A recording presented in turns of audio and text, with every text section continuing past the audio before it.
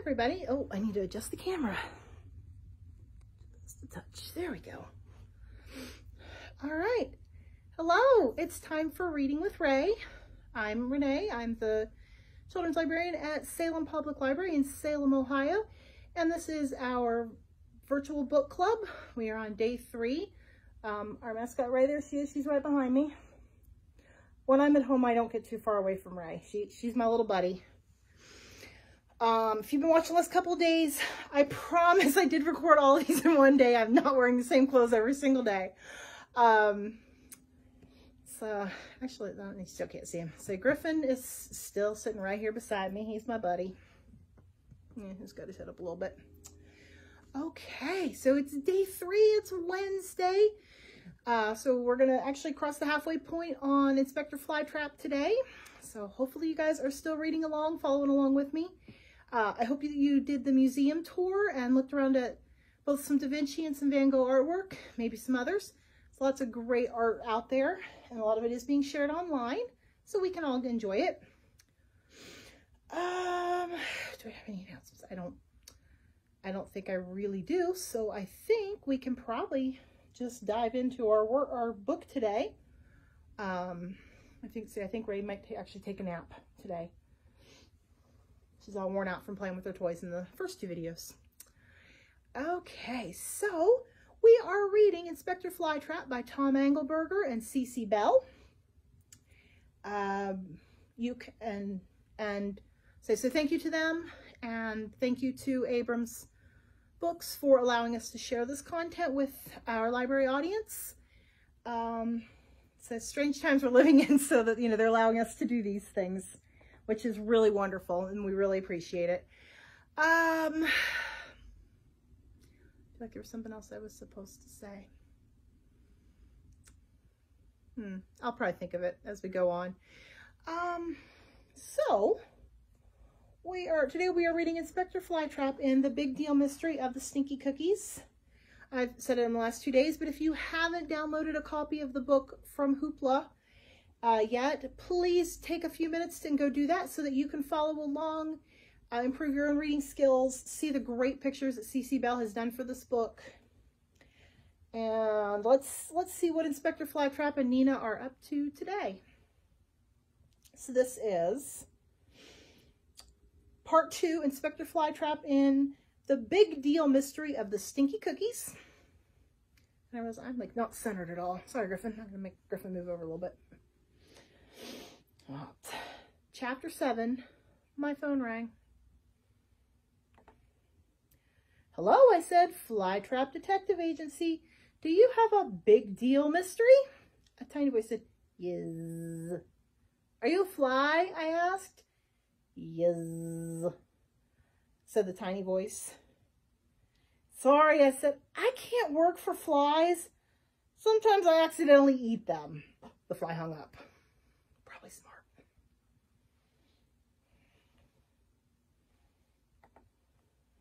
Chapter 8. My phone rang. Hello, I said, Flytrap Detective Agency. Do you have a big deal mystery? You better believe it's a big deal, Mr. Flytrap, said a crazy voice. Are you kidding me? It's big, all right. It sure ain't small, I'll tell you that. My name is Inspector Flytrap, I said.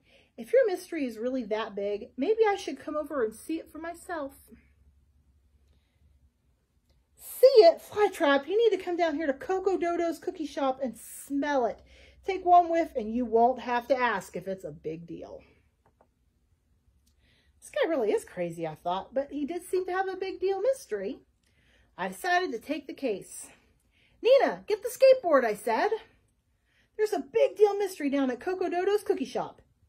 Big deal, said Nina, but I think she was secretly excited. She loves cookies. The cookie shop was all the way across town, so Nina pushed me to the subway. I hate taking the subway because I'm afraid of getting stepped on. Well, you're a plant. Getting stepped on isn't a joke. Luckily, I found a seat next to a sloth reading a newspaper. He never moved. As soon as we got out of the subway, I noticed a strange smell. Oh, that doesn't smell like fresh baked cookies, I told Nina. Nina pushed me down the street to the cookie store. The smell got worse and worse. A dodo was waiting for us out front. I'm Coco Dodo, said the dodo. My name is, I began, but Coco Dodo kept right on talking. Do you smell that? That smells like a big deal, doesn't it? Huh? Yeah, it does. I wanted to hold my nose, but I don't have one. Is that smell coming from inside your cookie store? I asked. How dare you, snarled Coco Dodo. The only smell that comes from inside my shop is from freshly baked cookies made using super secret recipes from my great-great-great-grandpa's super secret cookbook. I have super secret recipes for over 300 different kinds of cookies, and they all smell good. Do you have a super secret recipe for cookies with dead flies in them? I asked. Of course not, shouted Coco Dodo. Too bad, I said. Okay, if the smell isn't coming from inside your store, then where's it coming from? From up there, on the roof. I looked on the roof. There was a very big shoe up there. It was as big as a bathtub. Big heel, said Nina. Oh, that Nina and her big things. Chapter 9. Where did it come from? I asked Coco Dodo. I have no idea. That's the big deal mystery. That's why I called you. You're supposed to figure it out. Well, I said, it's big and it's a mystery, but why is it a big deal? Why is it a big deal? Just look at my store, said Coco Dodo. I looked at it. It was empty. Well, except for the cookies. I mean, it was empty of customers. Usually, I have customers lined up around the block. Now, nobody will go in the store because they think my cookies stink, he fumed. That's why I need you to solve the mystery, instead of just standing around asking questions all day. Yeah, I imagine a bathtub-sized shoe on your roof would definitely make things stinky. Well, asking questions is how I usually solve a mystery, I told him, but if it will make you feel better, I'll send Nina up there to taste the shoe. Why the heck would you do that? Coco Dodo asked. Well, it worked the last time. I said, go ahead, Nina. Remember when she licked the painting? That solved the mystery.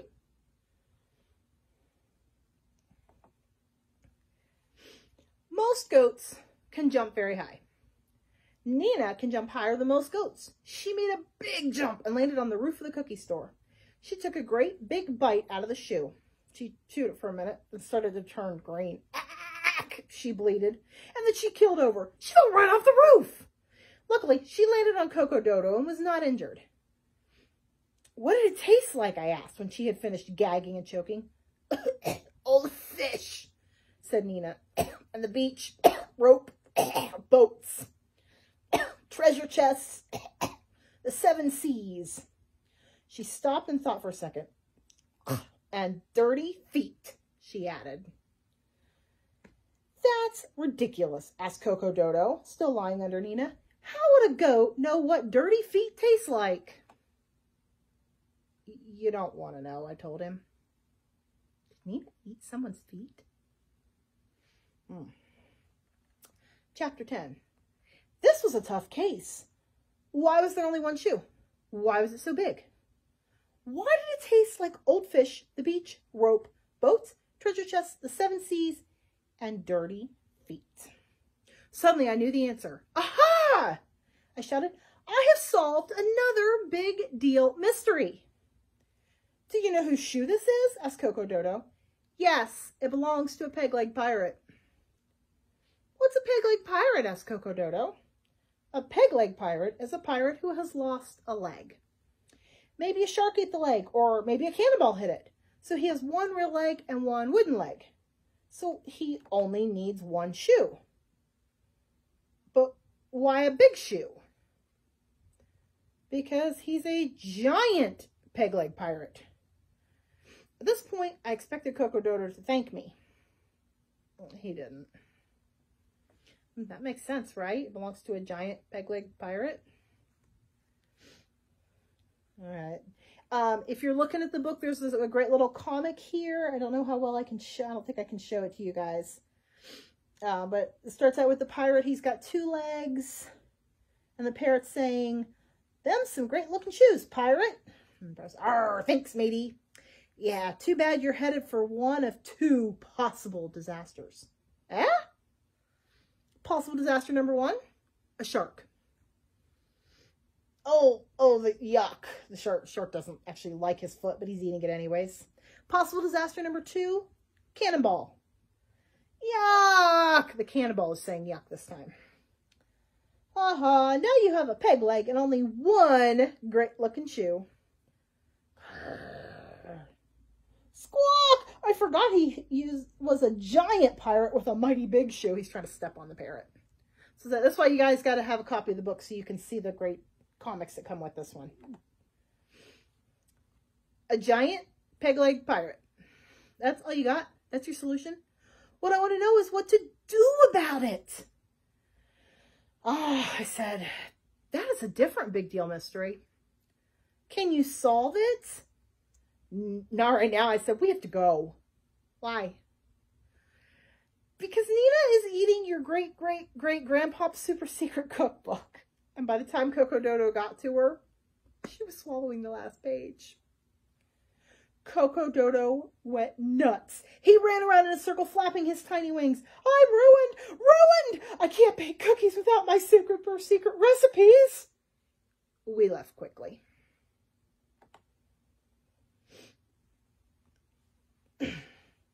Chapter 11. When we got back to the office, I decided to give Nina a lecture about not eating stuff that doesn't belong to her. Nina, you really upset Coco Dodo.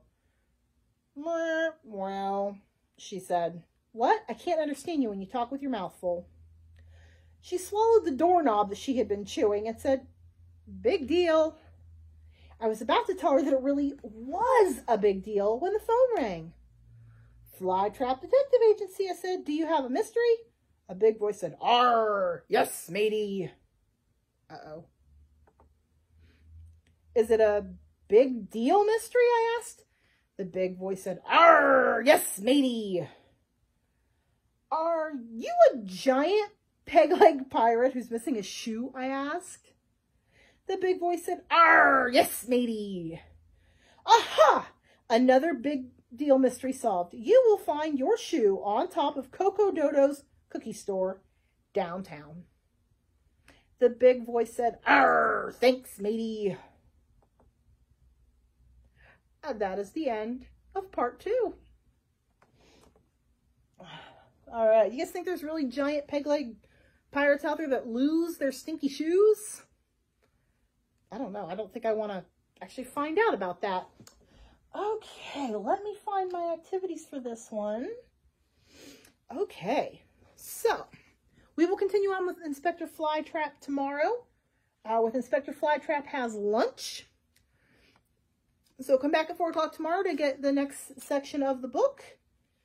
And in between, if you're looking for something to do, my activities for you today are to draw the giant peg leg pirate. Make him as fancy or as plain as you want to. If you draw him, maybe have your grown-ups take a picture of your drawing and post it in the comments of the video so I can see it. I would love it if you would share it with me. And in this story so far, Nina doesn't say a whole lot. She's pretty quiet goat. She eats a lot of things. But the one thing she says over and over again is, big deal.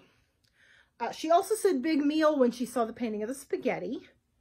And I think she said big something else at one point. I don't remember what. So here is my task for you guys today. Grab a pen or a pencil and some paper. And I want you to start writing down all the words you can think of that rhyme with deal. And so you can make some phrases like Nina's big deal became big meal when she saw something yummy to eat. So come up with something, just trying to think off the top of my head what of a good rhyme for this one and what we could use it for.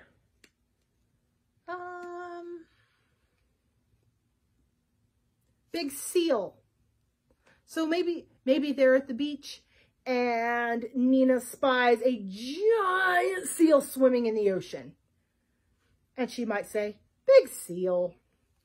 So that is your challenge, your activity, or whatever you want to call it, that I've given you for today. Think of some rhyming words that go with deal and tell us how Nina might use those in a phrase describing whatever her and Inspector Flytrap are up to today.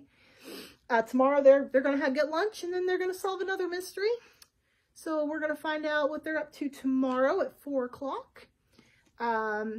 If you draw your pictures or you make up some rhymes, write stuff down, same thing, snap some pictures or just type it right into the comments on Facebook so that I can see what you're up to. Nobody has to, it's just for fun, just to give you all something to do. And Daisy Ray and I will be back. She's napping now. We will be back tomorrow to read more of Inspector Flytrap. So we will see you then. Thanks. Bye.